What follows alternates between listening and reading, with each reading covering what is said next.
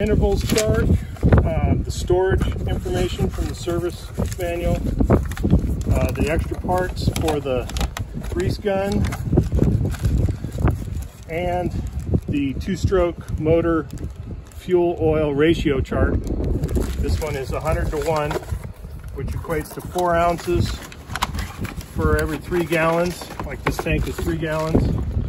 You would measure out 4 ounces of the 2-cycle to the 3 gallons of gas. After this season or next, go ahead and drain and fill the gear oil out of the lower end. Come over here. So make sure you use the one that's the flathead screwdriver. That's the fill, the check in the fill. And then the flathead screwdriver down here, the flathead one, that's the drain. Don't do the other ones that are Phillips head. The grease gun is in here in this container. I got it wrapped in plastic because it kind of oozes some of the oil, but it's got the special waterproof grease, and the end, it's got the special end that you have to loosen, and then you put it on the grease fitting, like right here. You would loosen it, stick it over that fitting, and then tighten it where it doesn't come off, and then pump it a few times. And then there's a couple other fittings that you'll see when you look at the engine. There's a block that I use for taking the prop off. You stick it in between here like this or like this.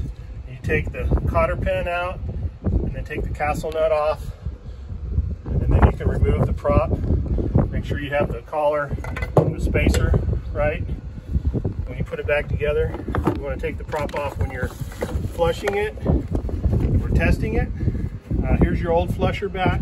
You can go on this way with the prop off, or on the other way with the prop on. This one leaks really bad, so I'm going to go ahead and let you have the old one I had sitting around at home. It's a universal one. It works really good. You stick it on the back like this, and you hook your hose up to it, and try to keep the water pressure not all the way up, so that it doesn't over pressurize when you're testing it.